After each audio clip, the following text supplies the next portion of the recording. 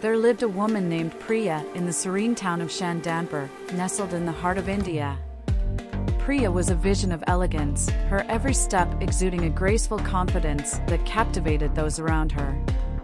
With long, flowing locks that shimmered like midnight silk, she moved through life with an effortless allure that left an indelible mark on the quaint town. Shandanpur, though unassuming in appearance, held an enchanting charm that complemented Priya's magnetic presence. The town streets, lined with ancient banyan trees and vibrant market stalls, provided a picturesque backdrop to Priya's daily ventures.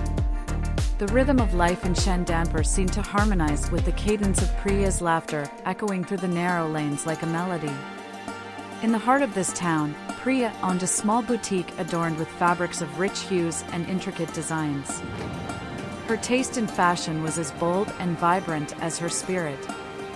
Locals and visitors alike would flock to her store, drawn not only by the allure of her curated collection but also by the magnetic charm that enveloped Priya herself.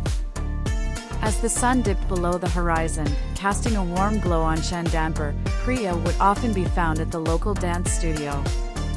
Her evenings were a symphony of classical movements, each step an expression of her inner grace.